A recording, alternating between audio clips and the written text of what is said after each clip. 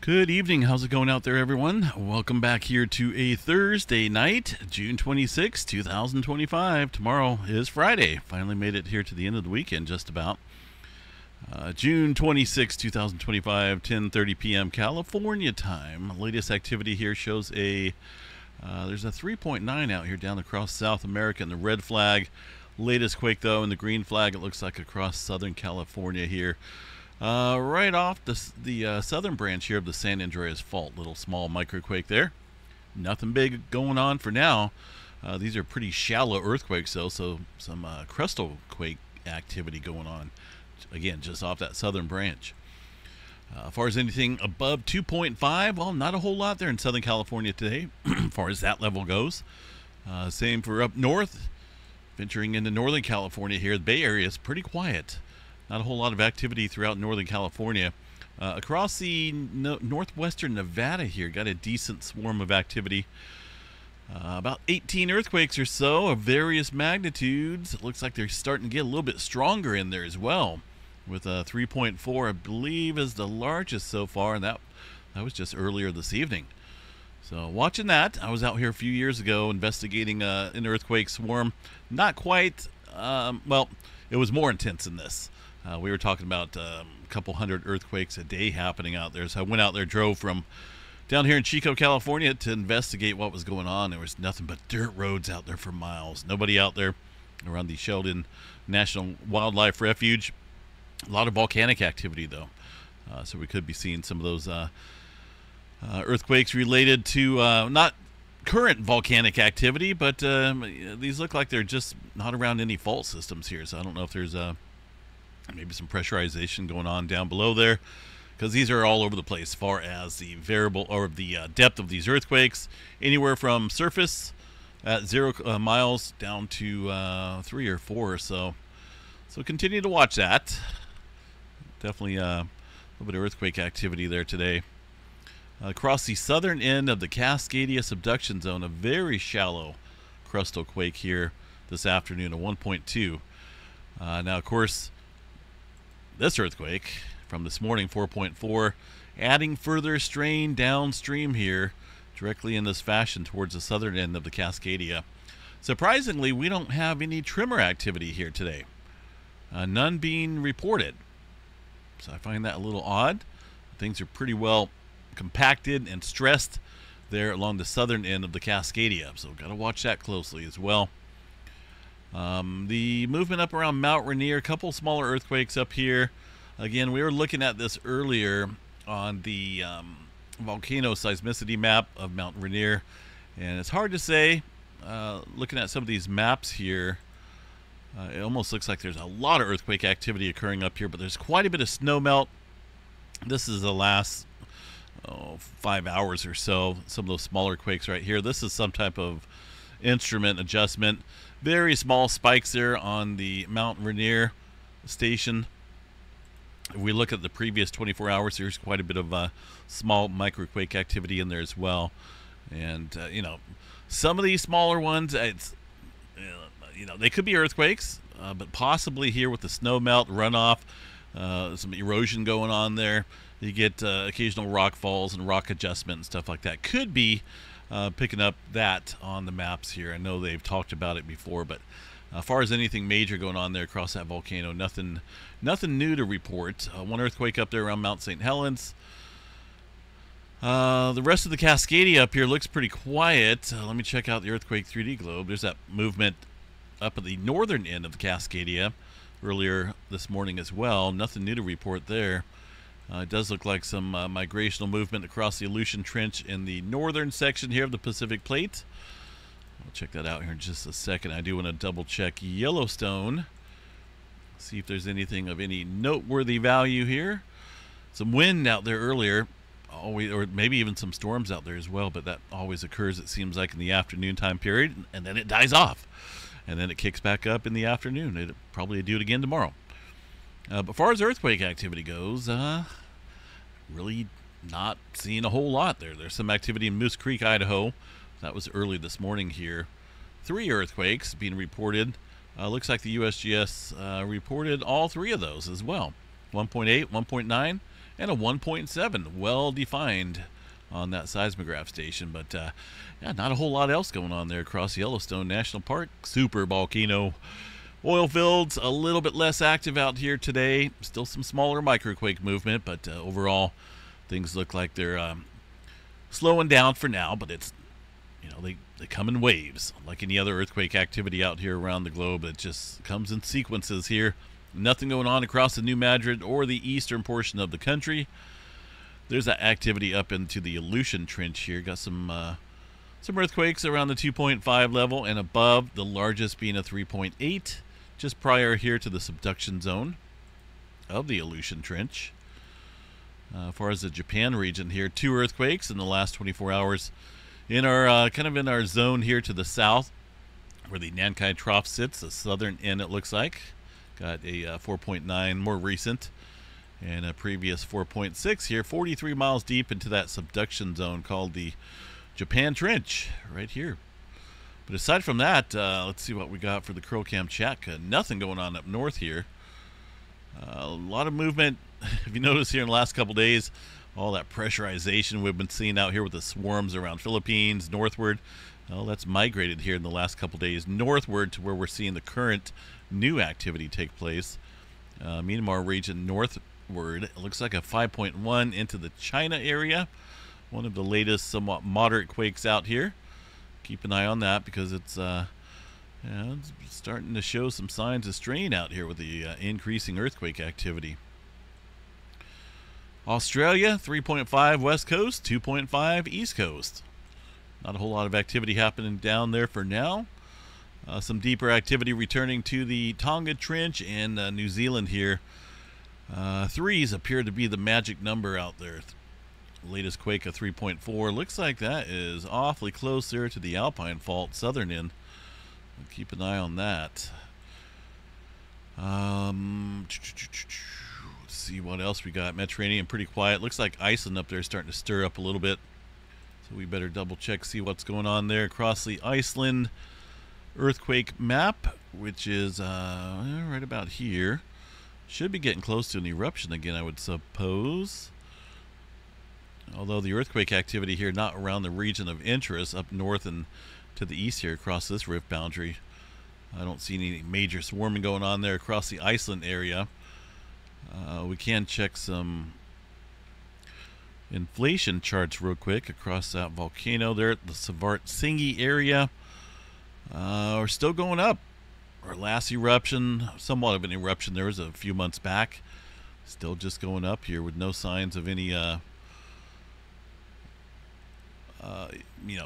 impending eruption. Just definitely building up there in terms of the inflation. And that's across the Savartsingi area there, southwestern area of that rift zone in Iceland. Aside from that, let's take a look here at the Earthquake 3D globe, see if there's anything else going on. The Atlantic pretty quiet southward. Around the Puerto Rico Trench here, starting to get a little uptick going on there across the region again with some newer activity. Got, looks like a couple 2s, the latest of 3.8, although there's a number of earthquakes more listed up here on the map, so I'm not for sure why they're not showing up on the USGS side of things, but it looks a little bit more active out here today. South America, looks like they just had a 4-pointer here, fairly recent, down there off the coast of Chile. It's way down south here. Nothing showing up here on the USGS map. What is going on here? Of course, they, for the most part, will only report 4.5 and above. An occasional reporting 2 or 3s wherever it may decide to come in at. But, yeah, pretty decent swarm of activity here, though. All 4 of these quakes into the subduction zone. The latest, a deep quake up north here, 386 miles deep. That's a deeper one out of all of them. Watch the region upstream here. A lot of strain builds up here across this region, and not a whole lot of surface adjustment taking place here. All 4 deep earthquakes, some shallower earthquake activity down south, but watch this specific area upstream here. Normally, deeper activity tends to add strain up at the subduction zone interface area, where it locks up and produces the big earthquakes, you know. Far as well, actually, I can go over here. Let me close that out real quick. Bring up the Kilauea Volcano site, which is right here. See how we're looking on the Big Island. I don't see any eruption yet. Quick glance here at the inflation chart. Shows that we're going back up after a little bit of stationary tilt there. Not a whole lot of inflation, but we're going back up. Should see another eruption here. Oh, I'm probably thinking we have another 2 to 3 days or so before that decides to erupt once again. It's just been on a rinse and repeat cycle here since December of last year. Pretty crazy, but pretty neat to see as well. All right, space weather activity. Looks like we're up in the KP index around 5+ here. That's due to a high-speed solar wind stream where a G2 class storm is possible, but it doesn't look like the auroras are kicking up out here. Let's see what's going on with the real-time solar wind stream.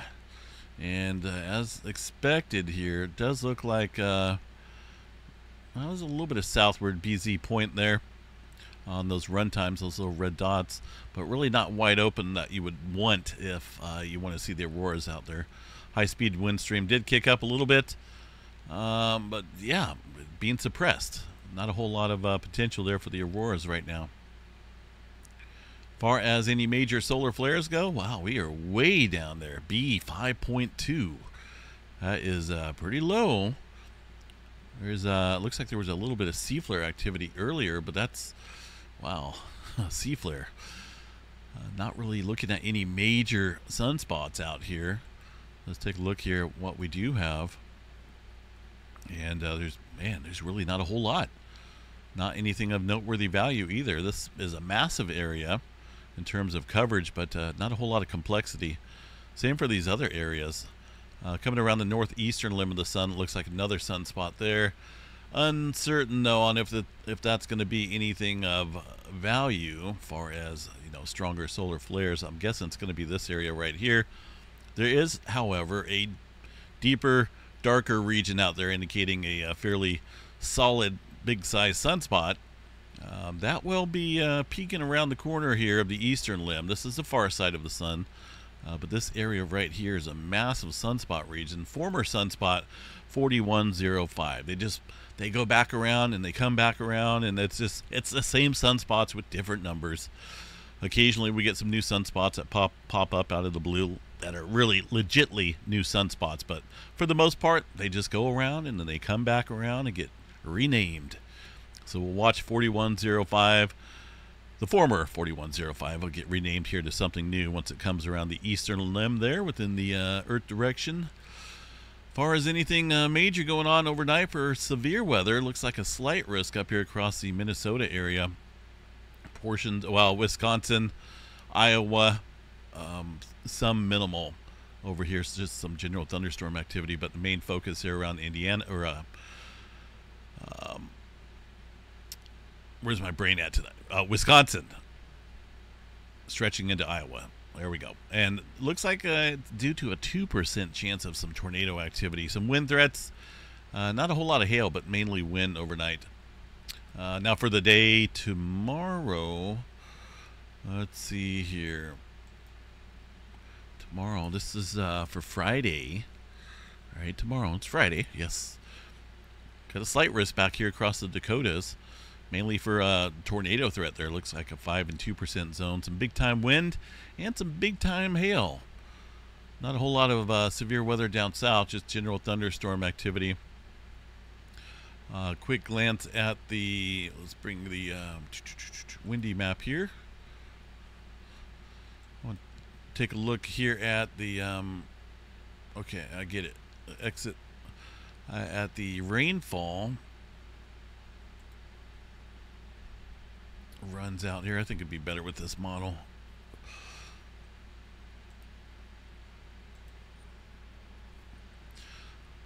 We'll put this in run here for the next week, it looks like. Northern California looks like some thunderstorms popping up there in the southern Oregon as well.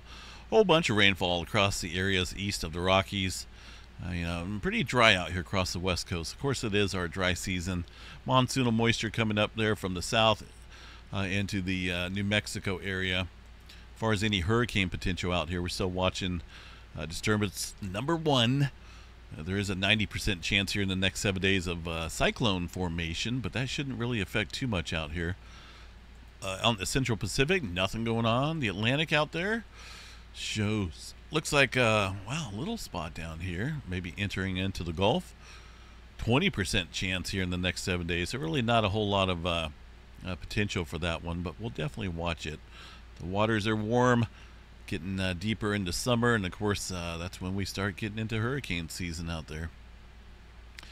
Anyway, folks, we'll keep an eye out here across the west coast. It's been relatively quiet up here in northwestern Nevada up until the last couple days, so the pressure is there. It's really stirred up here following this event earlier today. A lot of pressurization here across the plate boundary itself. That's a subduction zone, and strain does go well inland, but that's the main area of the focus right now. Even that shallow crustal quake there, a sign of the strain out there along the Cascadia. All right, folks, have a good one. We'll see you guys back out here in the morning. Take care, and the seismograph stations out there all look pretty quiet for now. One little earthquake on the Mendocino station, but that's probably not going to show up here on the map. Just too small, it looks like. Take care, folks. Have a good night.